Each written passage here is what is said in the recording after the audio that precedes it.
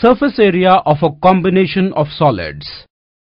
Let us consider solids that are cylinder and two hemispheres as shown.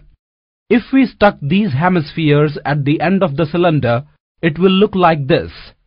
Now if we consider the surface of the newly formed object, we would be able to see only the curved surfaces of the two hemispheres and the curved surface of the cylinder.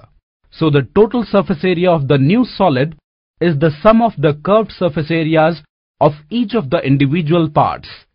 That is, TSA of new solid is equal to CSA of one hemisphere plus CSA of cylinder plus CSA of the other hemisphere.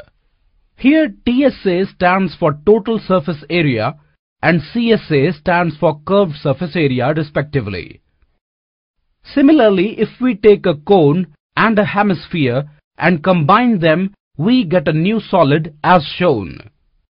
And if we want to find how much paint we would require to color the surface of this toy, then we would need to know the surface area of the toy, which consists of the CSA of the hemisphere and the CSA of the cone. The total surface area of the toy is equal to CSA of the hemisphere plus CSA of the cone.